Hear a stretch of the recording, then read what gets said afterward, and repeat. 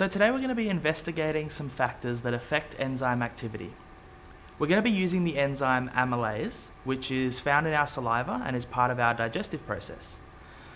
Amylase is a catabolic enzyme that catalyzes the breakdown of starch into glucose. So starch is a polymeric substance made up of monomers of glucose. The starch fits into the active site of the amylase enzyme, and the amylase then catalyzes its breakdown into its subunits. Amylase is also being used currently in laundry detergent to break down the starch in food stains. So we're going to be looking at some of the properties of laundry detergent that might affect how well the enzyme actually works. You might want to investigate the temperature that the detergent's used at, the acidity or the pH of the laundry detergent, the concentration of the enzyme actually in the detergent, or the concentration of the starch in the stain. To do that, we're going to monitor the breakdown of the starch by the amylase enzyme over time using the starch iodine indicator system. So the way that works is that iodine in the presence of starch actually turns a very dark blue or black color, as I'll show on our spotting tile. When no starch is present, as would be the case when the amylase has broken it down into glucose, the color remains amber or brown.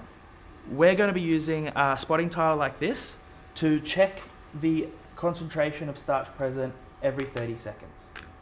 So to start off with, we have our amylase enzyme, our pH 7 buffer, and our starch solution all measured out, and we're going to place them into a 40-degree water bath.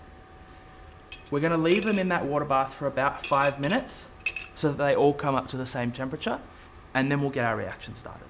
So now that they've had time to get up to temperature, we're going to mix the amylase and the buffer together.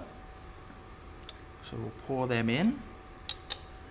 And again, we're going to leave it for just 1 minute this time to let the enzyme get used to the pH. And once that's ready to go, we'll then add our starch to start the reaction. So now that it's had time to equilibrate, we're going to add our starch solution to the buffer and amylase to get our reaction started. Once we do that, we're going to take our first initial time measurement by taking a drop out of the reaction mixture and putting it onto our spot tile to react with the iodine.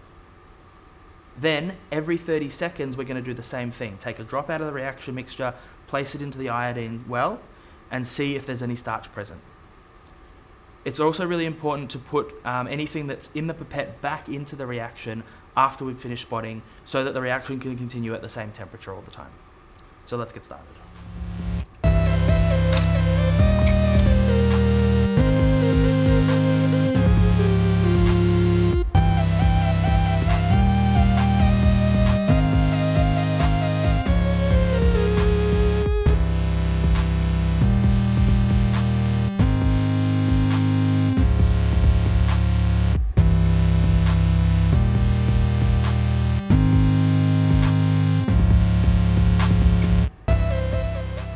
So we've reached the 2-minute mark and the reaction has moved to completion, as we can see that the iodine is no longer darkening.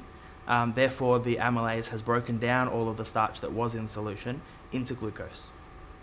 Now it's your turn to design an experiment to test one of the conditions we spoke about before. So you might look at how temperature affects the activity of the enzyme, how pH affects the activity of the enzyme, how the concentration of the enzyme affects activity, or how the concentration of the starch might affect it. Good luck.